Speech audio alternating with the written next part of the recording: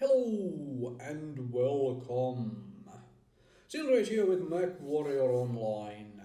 It's been a while since I have mentioned that name on the channel, eh? Anyway, this is an update on what's happening with the builds on my website now as Civil War update is out. Background footage, some old community warfare footage there for your enjoyment while I talk about this stuff. So there will still be builds on my website.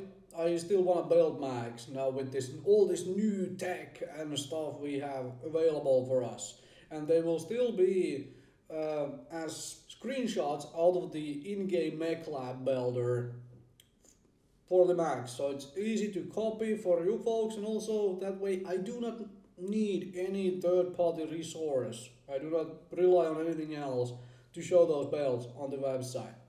So if you're interested in, some Mech builds I do and so forth, find the link to my website in the description below the video.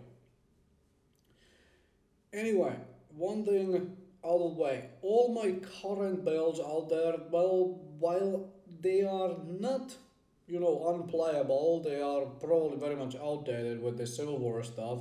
And I have no real interest in personally playing the game much anymore, because, well, it's a discussion point for another time, but to put it very shortly here, very simply, the game is still an arena shooter, and I frankly wanted something else out of the game, in all honesty. I did, and I still do. So I am not really interested in playing it, but I will test out a few builds here and there from time to time. Not going to make any actual video content of Mechwarrior Online anymore, unless the game changes radically, dramatically from what it is currently. Anyway, that's all besides the point. Let's talk about the build here. If you know how I have been doing builds and build videos, you know what kind of builds I like to play and so forth. I have my own biases. For example, I dislike long-range missile system entirely. So that will affect some of the builds which will appear on my website and so forth. Another thing to note is all my current builds on the website are play tested to actually work. And I will not promise the same thing for the rest of the builds. I will, however, break them down better, because I will do more builds, but I will break them down better so they are easier for you to navigate all those builds. And for everything which has an option for a standard engine, I will also include a standard engine build.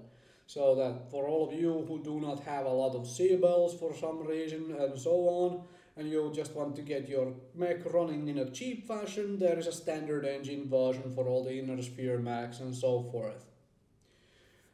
But yeah, that's basically it. So I will start redoing builds as I go, as I have time to do and think through that, so that all the builds I do basically will work. There is some kind of an idea behind all of them, in the sense that you can play them instead of just being a mishmash of random things. Another thing I do have to mention though is that I am very comfortable when I'm playing Mechwarrior Online of using 4 to 5 weapon groups myself. I know most people dislike that many weapon groups, or majority of folks out there dislike that. So I will try to get you a mix of 2 to 3 weapon group builds up to that 4 or 5.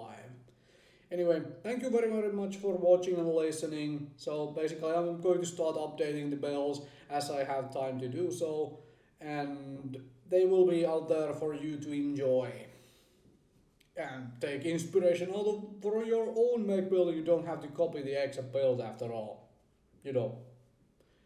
Anyway, thank you very much for watching and listening.